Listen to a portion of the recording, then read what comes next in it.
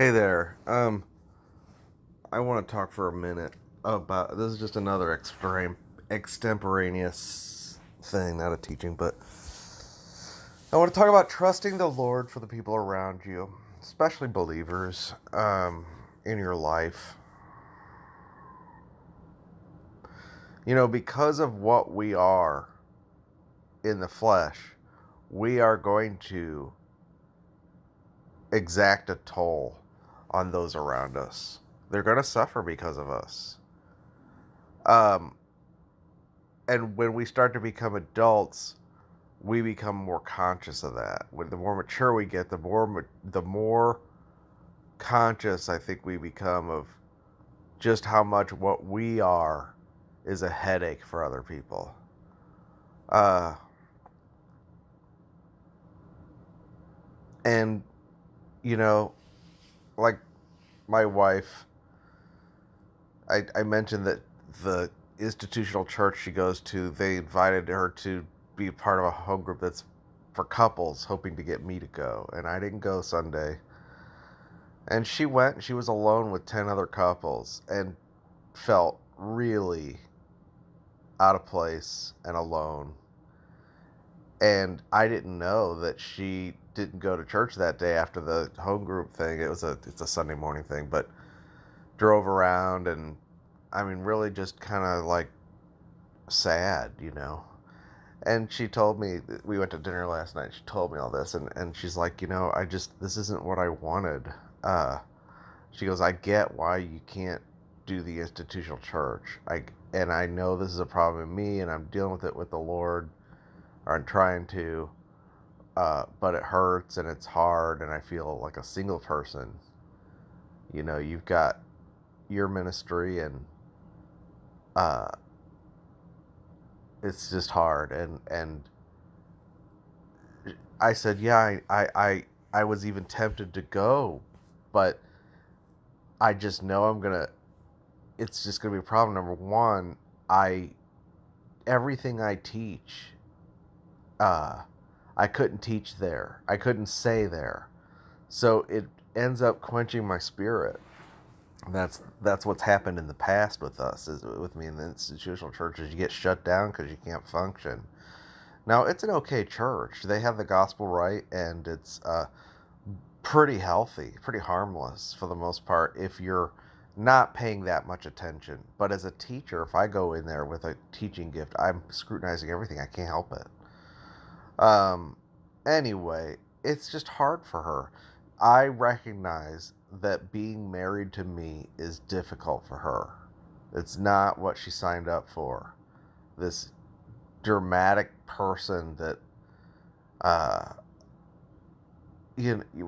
I mean, you've listened to my teachings and everything. You know, I'm strong. I have strong and unique views on almost every topic that Christians are going to talk about.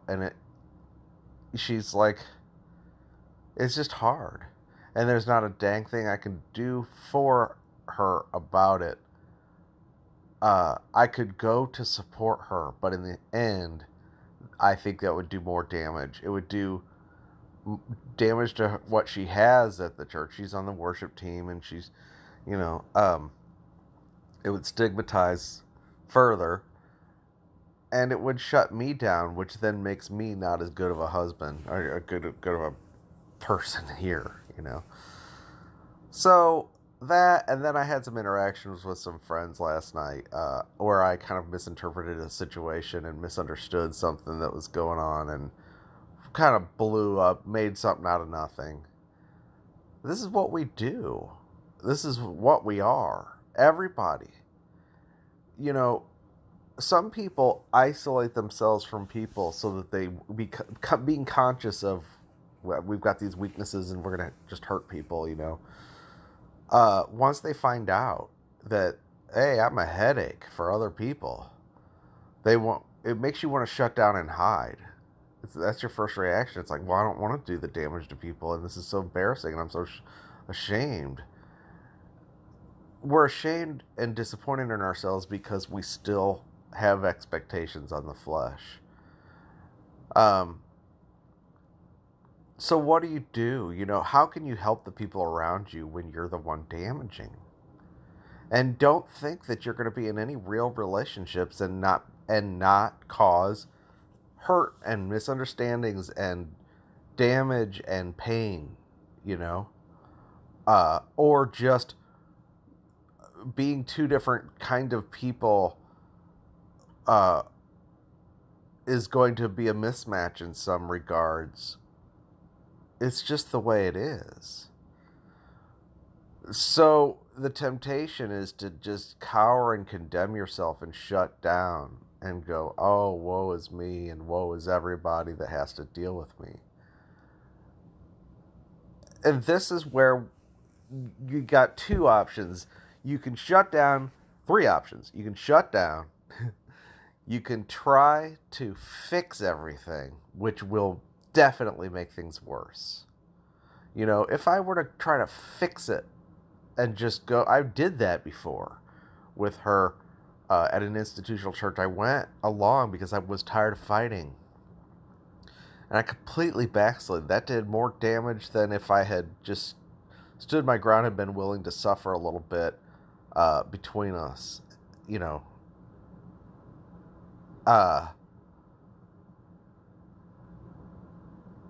that you can't fix it. Okay? Not only can you see, these are all problems that are dealt with, that are sourced in sin. There's the misunderstandings, the fact that we hurt each other, the fact that we damage each other is all rooted in sin. What can you do about sin? Nothing. You cannot do anything about sin, and you can't stop sinning. You know, not at this level. You know, we keep our vessel in honor, and we don't try to live a godly life. But when it comes to this kind of stuff, this is deeper. And this is the real sin condition. It's not the superficial, outward, don't smoke, don't drink, you know, don't fornicate, don't murder people, you know, all the things that we think of as sin, you know. No, this is just because of what you are, because of your weaknesses, because of the world we live in. Misunderstandings and offenses are going to come. You're going to tax people. They're going to suffer because of what you are. Can you live with that? Not by yourself. Living with the knowledge that you cause other people to suffer will drive you to despair. So that's what will happen if you shut down. You'll just be driven to despair. If you go try to fix it in the flesh, you'll make things worse because you're the problem to begin with. What the last thing they need is more of you. You know, that's why making amends in AA, you know, they had to go and make amends with everybody. Sometimes it creates more misunderstandings than you know, the past needs to be the past. Let it be. Let people heal. And then the other option, the third option, is to actually trust the Lord. Trust the Lord, who is the only one whose blood makes peace and whose blood atoned for our sins, satisfied God, and then his grace is the only thing that can establish peace between us. He is able to oil the gears that grind against each other. He's able to put the Holy Spirit in there as oil to make it so that it's not abrasive and doesn't grind anymore. He has to pour out grace on the situation. You know, if you find yourself in one of these situations, all you can do is go to the Lord and say, okay, Lord, I see this is what I am, and I see what it's doing to people. I see, and there's not a thing I can do about it, and I don't know how I being me, who I am, could have reacted any differently. With my weaknesses, with what I am, this is what you get. So, especially in the body of Christ, the good news is that we have a high priest who's touched with the feelings of our weaknesses and intercedes accordingly. And he touched with our feeling of our suffering, and he's the comforter. The good news about the body of Christ is that every see, my wife's a Christian, and the people I dealt with last night where I kind of screwed up are Christians that believe in the Lord. You know what that means? They have a high priest and a comforter. He uses everything to become everything to you and to everybody. He uses what I am to cause my wife to have to lean on him for comfort, and that actually accomplishes his purpose. I'm not saying go hurt people so that Jesus can be their comfort. I'm saying you can't fix some of these things, but he uses it. You have to believe that God is working all things together for good of those who love him and are called according to his purpose, and that includes the people that you're hurting, and that includes the way you hurt them, some usually unintentionally, lots of times unintentionally, you know, sometimes intentionally, and for those you need to apologize and whatever, but you know, sometimes just misunderstandings come and misinterpretations come and confusion comes, and at the end of the conversation, everybody's like, oh, Lord, how did we get here? And a lot of times fellowships blow up because of that kind of stuff. People withdraw and hide themselves and put up their guard and try to protect themselves going forward, and that then quenches the spirit. No, it's wonderful if you can actually have a group of people that knows that we're in the flesh, knows that we're weak, knows that we cause each other to stumble, and yet knows that we have a high priest, a comforter, a king who's working all things together for our good, who's sovereignly over us, and we don't have to let it divide us and take us apart and demolish the fellowship and send us back hiding. We can still keep coming forward together and go, yeah, that's the way he is. Oh, and also, it doesn't have to blow up your expectations so that you can never see that person in the spirit again. You know, you go, oh, well, he's got this weakness, and therefore I can't receive his function. I don't even know if he ever was functioning in the Lord. Look at him.